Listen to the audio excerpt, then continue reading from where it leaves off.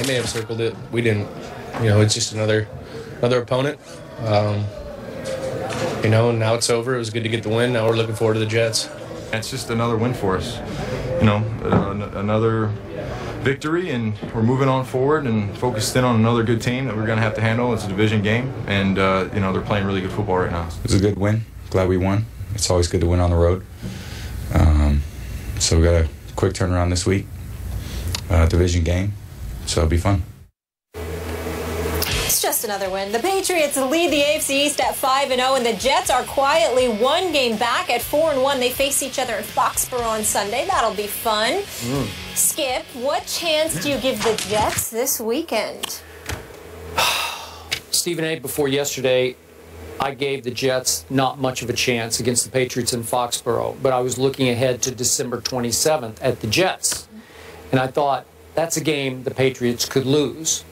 But one thing happened yesterday that did give me cause to pause. Okay. I'd said going into the year that I boiled down the AFC East this way.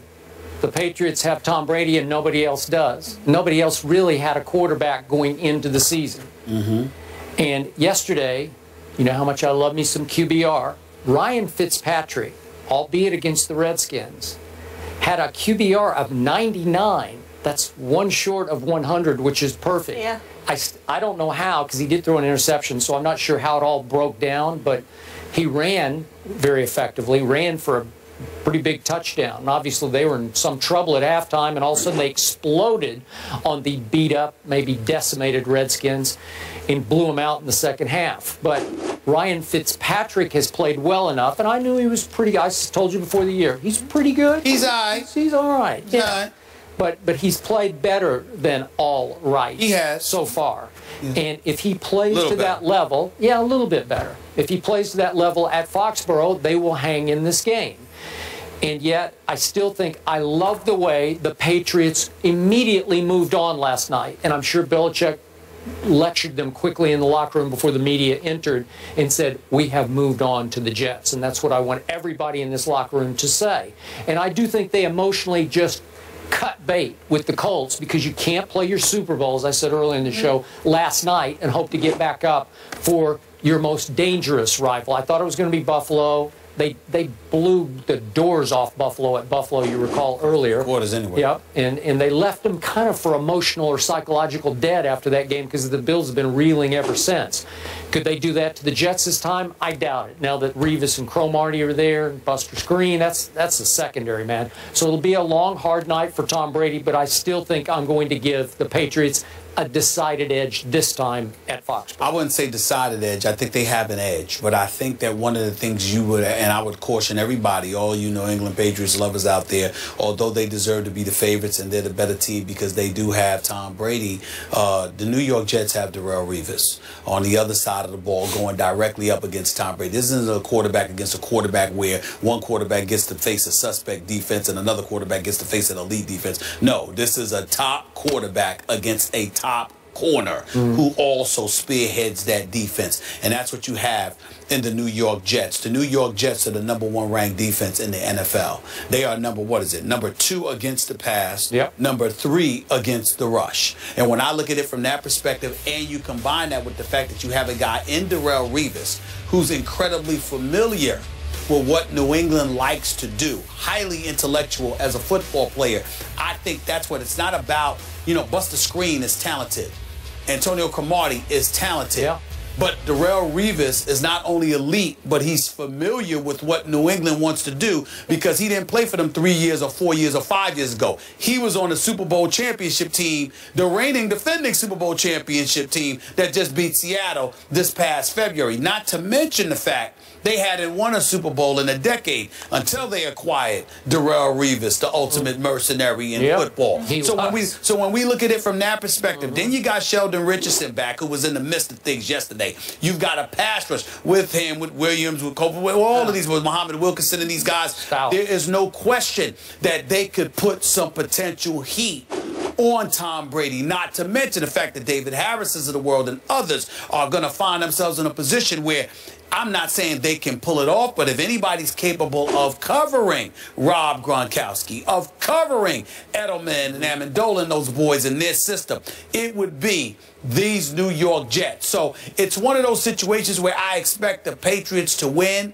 although I anticipate a hard-fought, relatively low-scoring game, you know, because I can't see Ryan Fitzpatrick being but so effective against New England. Brandon Marshall's having a good year. Eric Decker's back on the field. Ryan Fitzpatrick has surprised me, Skip.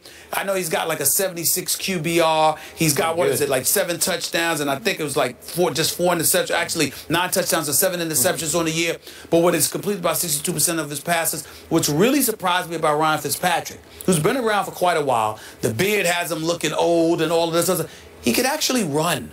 And I'm surprised. I've been pleasantly surprised by his ability to run a football. So I expect a hard-fought game. Wouldn't even surprise me if the Jets win. But I think going into the game, because it's in Foxborough and because it's Tom Brady, I think that you have to give New England an edge, but we reserve the right to change our mind by Friday, and I think this is going to be I think it's going to be a tough match. Okay, last point. Sure. Remember, just as Revis got to look up close and personal at Tom Brady, Brady and Belichick got an inside look at Darrelle Revis last year too. Good point. That's true, and the whole thing is, we've only really seen the Jets for one road game this year, and that was at Indy, second game of the season. Remember, the road game against Miami was in London. So this is their first real road game of the season, as far as I'm concerned. The Jets have now matched their win total from last year, and you guys probably didn't see it because of the games, but 60 Minutes did a great piece on Darrelle Revis. Talk about highly intelligent businessman. It's awesome. It's online right now. He knows what he's doing. The Eagles have dominated the rival Giants recently, so will that trend continue on Monday Night Football? I think not. We pick that game next. Don't miss Monday Night Football when Eli and the Giants face Chip Kelly in the division rival Eagles. That's tonight at 8:15 Eastern on ESPN. A 3-game winning streak has New York leading the NFC East at 3-2, while Philly is tied with the Cowboys in second at 2-3. New York is a 5.5-point underdog, but the Giants are encouraged about their chances, having both wide receivers Odell Beckham Jr. and Ruben Randle should play tonight. The team will make their final determination of their status a bit later on. Stephen A., who wins, G-Men or the Birds? Well, this is a tough one because normally I would pick the Giants, but I can't tonight. I have to pick with the Philadelphia Eagles, and here's why. Odell Beckham Jr., hamstring. I don't think he's going to be 100%. Victor Cruz isn't even traveling. Prince Amukamara will not be there at the cornerback slot. You've got a few pivotal injuries going up against Philly at Lincoln Financial Field in Philadelphia. If those guys were healthy, I would not hesitate. I certainly wouldn't go against my sister Linda, who is the biggest diehard Giants fan that I know, who is sitting there probably cussing me out as we speak because I had the temerity, the unmitigated gall to pick against her Giants, but I think it is necessary in this particular situation in the interest of honesty. You understand? Really? And the courage of my convictions. Unfortunately, boy, I hope I'm wrong, but I think the Eagles are going to win tonight. That's your head speaking, right? Yes. Okay. Not the voice in the stuff. Injuries. I'm going to admit to you, I am picking strictly with my heart and not my head because I need the Eagles to beat your Giants for the sake of my Cowboys. So my point is, my head says Giants. I told you I thought the Giants are going to win 7 straight games. But my heart is screaming Eagles. So now I have to root for Chip Kelly and Sam Bradford and Riley Cooper. I'm going to have to sit and root for Riley Cooper tonight because I need the Eagles to win this game. So I'm going Eagles in a shootout, 31-30. Like I said, I literally would pick the Giants to win this game somewhere along the lines of 37-27 if it didn't even have to be Victor Cruz. If Ruben Randle and Odell Beckham Jr. were both healthy, ready to go, and Prince Amukamara was in that secondary, I would pick the Giants. But the combination of Cruz out, Odell Beckham Jr. not 100%, and their secondary issues, I can't pick the Giants to win tonight's game. I'm going to pick the Eagles to win the night, somewhere like 31-21. Aguilar's out for the Eagles. Their stud rookie receiver, Kiko Alonso, out. Michael Kendrick's out. Yeah. I'm trying to talk you into Giants. No. The Giants can score their 21 points because of Kendrick's out and those boys, but I just think that offensively they can find a way to put up points on the New York Giants, and I think the Giants are going to have their struggles because their regular horses aren't in there on offense. Molly, somebody has to pick the Giants, and now it's you. To be honest with you, I'm nervous too. You're nervous? I'm nervous. You're picking the Eagles also? No, I'm not picking the Eagles, but I'm very nervous. I'm very concerned about all the injuries. Have the courage of your convictions. First play king. Going Giants. Huh? That's right. I'm going Giants. Going Giants? No score. They're meeting with JPP today. That's good. Say it loud and proud. Say it loud and proud. Go, New York Football Giants, Big Blue. I'm a nervous wreck. See you guys tomorrow.